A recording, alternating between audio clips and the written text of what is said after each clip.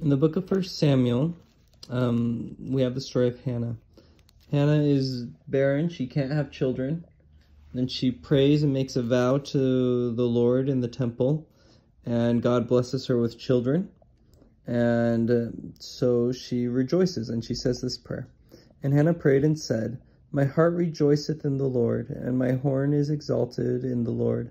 My mouth is enlarged over mine enemies, because I rejoice in thy salvation." So one of the themes that first jumps out here is Hannah's ability to communicate. And so the mouth is enlarged over mine enemies is a reference to her ability to communicate and to praise the Lord. Okay. There is none holy as the Lord, for there is none beside thee, neither is there any rock like our God. Talk no more exceedingly proudly, let not arrogancy come out of your mouth. For the Lord is a God of knowledge, and by him actions are weighed. So here the argument continues about communication, and she's urging us to not communicate wickedly, not communicate proudly or arrogantly, that we need to be humble, because God is a God of knowledge. And so the theme of communication and also the theme of humility in the face of God's power is going to be another theme in this prayer. The bows of the mighty men are broken, and they that stumbled are girded with strength.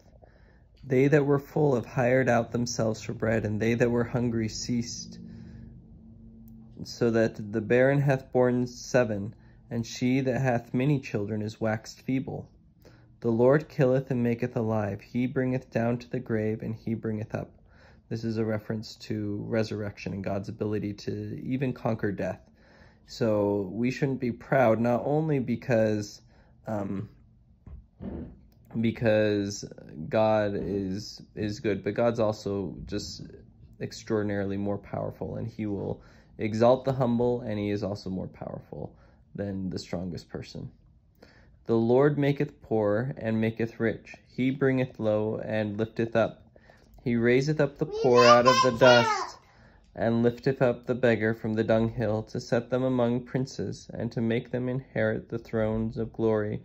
For the pillars of the earth are the Lord's, and he hath set the world upon them. He will keep the feet of his saints, and the wicked shall be silent in darkness, for by strength shall no man prevail. I really like this verse, and I especially like that phrase that the wicked shall be silent in darkness. They'll lose their ability to communicate, whether that's through death or just they'll lose the ability to speak, but they will be silent in darkness. The adversaries of the Lord shall be broken to pieces. Out of heaven shall he thunder upon them. The Lord shall judge the ends of the earth, and he shall give strength unto his king, and exalt the horn of his anointed. So that's a reference to Jesus Christ, that God will give strength to his king and exalt the horn of his anointed. So Christ is the anointed one, and he is the strong one.